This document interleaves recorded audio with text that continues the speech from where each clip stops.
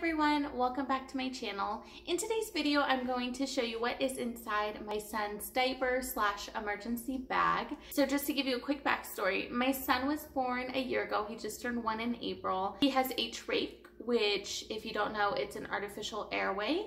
And because of his medical condition and having the trach and needing to be on the ventilator, we have a lot of extra supplies that we have to take with us everywhere we go. So we got his diagnosis at 5 weeks old, and when he was 6 weeks is when he got his tracheostomy. And at that point, I really started to do a lot of research to try to see what I could expect when we brought him home. And in the hospital, you talk endlessly about what could go wrong, emergency situations, what to do in case of this. But there's not a whole lot of talk about the actual logistics of what it looks like to leave your house and take your child anywhere. And when you first get home from the hospital, you have endless doctor's appointments. So we were going to the doctor constantly. The first time that we left the house was a complete stressful, chaotic experience. We did not know what to expect. And immediately we decided something had to change because it was just way too stressful. So initially, we had a separate diaper bag and then an emergency bag.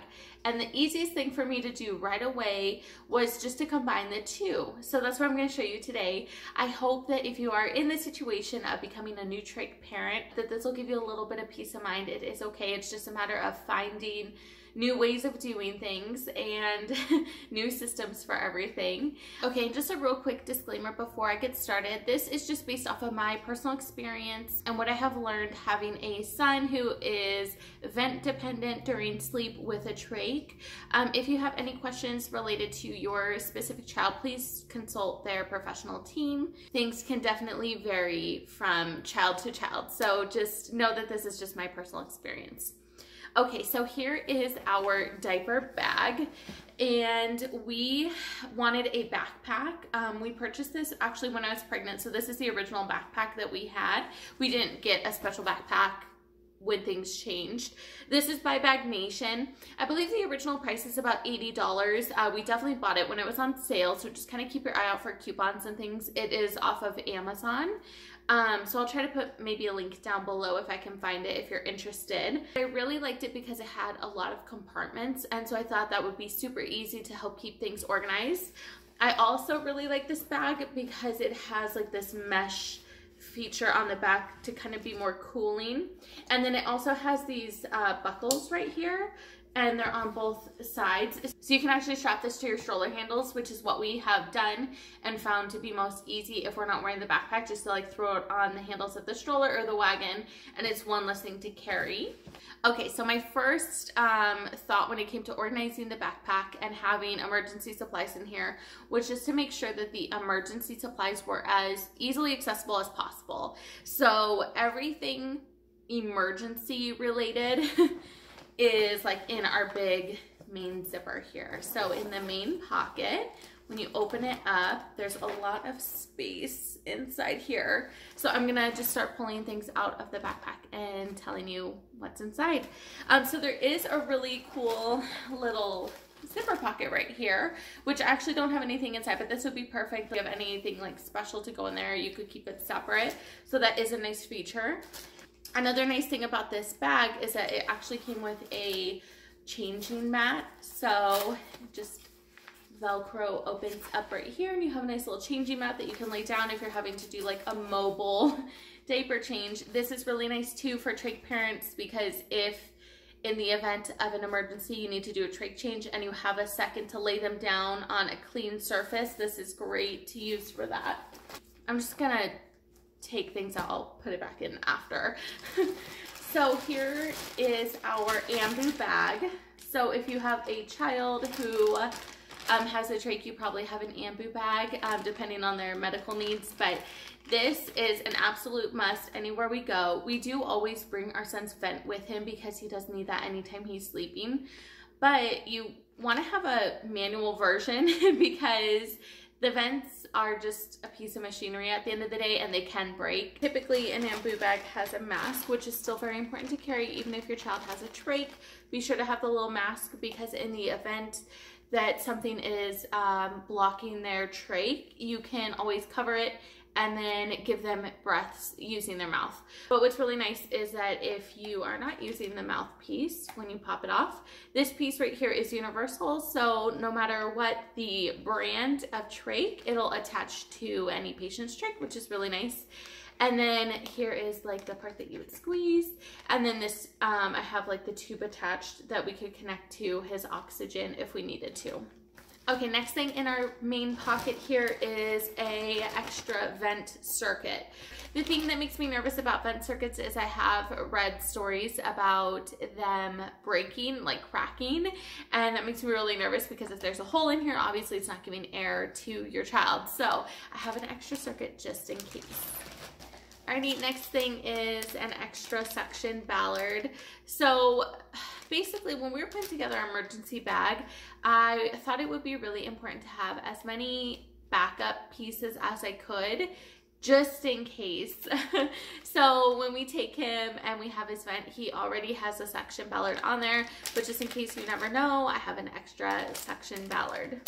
Okay, and then one more thing that I have here is a manual suction kit. So this kit, I really like this kind specifically. So this is the Medline suction catheter kit. The reason I really like this one in particular is because it has a little bottle of sterile water with it. So it has the gloves, sterile water, and then the catheter. This is actually one that we got when we were in the hospital. So I just kept it and put it in his emergency bag, and I have like maybe 2 more that I still have it in his room. But I really like these for travel because it does have that water with it, just in case if we ever need sterile water for something. So next in our main bag, and probably one of the most important things if you have a child with a trach, is to have your backup trachs. You always want to have their current size as a backup, and then you want to have one size smaller. So I have the current size right here, and then I have one size smaller right here. Now, something that I've changed since being home with him and having like a little time to think through things is initially I just put the box of the trach in the backpack. Those trachs happen to be sterilized, so it's okay in that sense. But in the event of an emergency where you gotta get in that backpack, grab that trach, and switch it out real quick, you don't wanna be opening the box, then opening the container that the trach is inside, and then attaching the tie to it. Like for me, that's just too many steps. So my idea was eliminate as many steps as possible. And so I have the trach right here. And then I also have attached the trach tie to one side of it. And this is already a sterile trach just inside a Ziploc baggie. On the bag, I'm not sure if you can see it here, but I wrote current trach, and then the trach size 3.5 Neo, and the length. So that is more important for like medical providers. So if for some reason a doctor were to see this, he would know what type of trach to get my son. And so that's very important. And then same with the size down, it's a sterile trach, and then it has the trach tie already attached to one side. So in the event of an emergency, pull out your trach, pop out your son's first one, pop in the second one, you already have the tie, just wrap it around and tie it, and then there you go. So, most important thing to have with you. Next, here's another thing that I have changed since bringing him home. So when we first brought him home and we were like getting all the supplies together, I wanted everything to be like as cute as possible. And I've thrown that out the window. So what I have realized is, again, in the event of an emergency, which is the whole purpose of this bag, you want things to just be accessible quick. And the easiest way to have things accessible is to put them in see-through bags. So initially I had like really cute fabric bags that I had everything inside. But what happens with that is you have to literally open every bag to see what's inside, and it just takes extra time. So what I have done instead now is split things up into individual little quart size Ziploc baggies. These quart size, I think I might have said too big. These kind of like a size bigger than a sandwich bag size baggies. And they're great because they're clear so you can see exactly what's inside. And then I've also labeled the front with what it is, because my thought is that if I'm ever with someone who isn't super familiar with the supplies, I can say, pull out the bag that says saline, and they can pull it out, or pull out the bag with the pink tubes in it. and it's pretty obvious what that is. So this is my saline / HME bag. My next bag is right here, and this is kind of more of like the miscellaneous supplies. So I've got Q-tips, saline wipes, 2x2 squares, gauze, gloves, and a trach tie in this bag right here. And then this third bag is for his pulse ox. So he has a sensor that he wears on his foot, and that'll tell you like his oxygen level and his heart rate. And so this is just an extra sensor, some tape, some of the tapes that go right here, and then some of that like bandage wrap. So in case I ever run out of the tapes and I need something to secure his sensor, I can just use the bandage wrap. Sensors are typically kind of hard to come by. They're usually very limited with what insurance will provide for you. We just kind of had to skip a week and then put an extra in his emergency bag. Okay, one more thing in the bag is it comes with like this little stretchy keychain part, and I've attached his oxygen key on here so I can just have it all in one place. This is probably the thing that I am losing the most and always having to like run back in the house and grab. So now it is just attached to here. I know where it is, and I can just grab it and use it pretty far without having to take it off the hook. Okay, last thing inside this main pocket, and it's not emergency supplies, it's just regular diaper supplies here. So I have an extra little outfit. I've got a pair of pants here, and I have an extra little shirt here. So just in case if they ever get ruined while we're out, I've got a backup. Something else that I have is just a little pair of socks. So we always seem to like lose a sock. So now we have little backups here. If you're having a hard time with the pulse ox reading and you're out in the sunlight, it probably is just because you need to put a sock on. So just grab a dark pair of socks and that'll typically take care of the problem for you. And then we've got his little sunglasses in here. So cute. They're in his little case. Little baby sunglasses right here.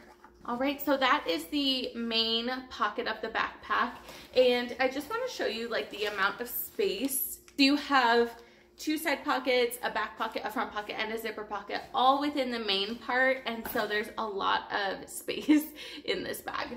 Next portion is just going to be this top zipper right here. In here I have a little basic Johnson & Johnson first aid kit. Just got some Band-Aids, some cleaning wipes, and then a little bit of gauze. So this little American Cross first aid kit, if I'm not mistaken, I think this one came with the bag. I could be completely wrong, but I think it did. But anyways, it fits perfect in there. It's got like a little medicine dropper. You have a thermometer, nail clipper, comb, and then the little bulb. So I just keep that in there. And then boogie wipes are my best friend. Like, aside from diapers, wipes, and food are probably the thing that I have repurchased the most. I love them because they help with sticky faces, sticky hands. I can use them around his stoma, his trach area if I need to. So that's why I get the unscented ones so that it's safe to use around his trach. They have been probably one of the most valuable things that I've purchased since having a baby. Zipper up. All right, next pocket right here.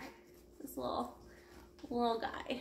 Okay, so in here, really simple, I just have a little thing of Kleenex with the most important thing, which is a positive message that says summon your strength. Okay, so we've got some inspirational Kleenex, and then I have just a plastic grocery bag. So I always just keep a plastic bag with me just in case if I ever have like trash that I need to throw in here, or if he were to soil an outfit, I could throw it in here. So I always just keep a baggie with us just in case.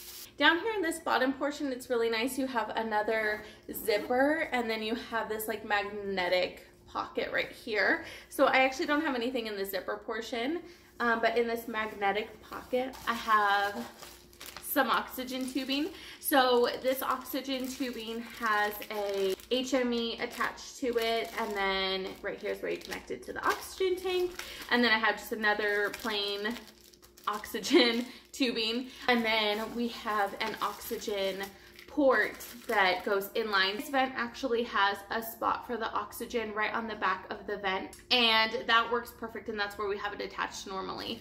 But just in case the little adapter piece were to ever break, because it's just a little piece of plastic, this can actually connect. The vent would be on one side, and then his circuit would be on this side, and there's a little port right here on the bottom that you could connect to your oxygen. So I keep this just in case as a backup if his little oxygen adapter ever broke. So moving on to the side pockets. Now both sides have like a triangular, like bigger pocket and then a little square pocket. So in the triangular pocket here, I have a little Pampers bag. And in this Pampers bag, I put some creams and I just put them in a bag just in case they ever opened so that they wouldn't leak inside the backpack. So we've got a little lotion, moisturizer cream right here. I have his sunscreen right here, and then just a little thing of diaper cream. He hasn't really had a problem with diaper rash. I do have bigger diaper creams too, so this would be perfect if we were out and a diaper rash started. And then if he was having an ongoing rash, I would just put the bigger cream in the bag, but it's not something I carry with us all the time because he doesn't really need it very often. In this little square portion down here, it's actually a nice like insulated style portion for bottles. What I have in here is just a little pre-mixed one of his formulas with a little nipple, of course. Usually when we're leaving, I'll make him a fresh bottle anyway, but I like to just have like a little backup just in case of emergency. And in that same pocket, I always just have a little tub of food and his little baby spoon. Again, I bring like his little like teething biscuits or little like puff crunchies or whatever as a snack when we leave. But these are things that I just kind of keep a constant rotation in his bag just in case. Okay, and then the next side of his backpack. So something else I love about this diaper bag is that the square on the other side pocket has this window, which is the perfect size for the wipes. So you can just open the wipes and pull one out right from the side. This is a brand new pack, so I haven't opened it yet. But you can actually just grab a wipe without having to take the package of wipes out, which is really nice. So in this side pocket, it's just his little bag of wipes, and then in the triangle portion are his extra diapers, just a few diapers in there. Okay, so that is the end of what's in my son's diaper / emergency bag. Again, if you're a new Trach parent, I hope that this kind of helps alleviate a little bit of the stress that you're probably feeling right now. Thank you so much for watching. If you did like this video, please like and subscribe, and I will see you in my next video. Bye.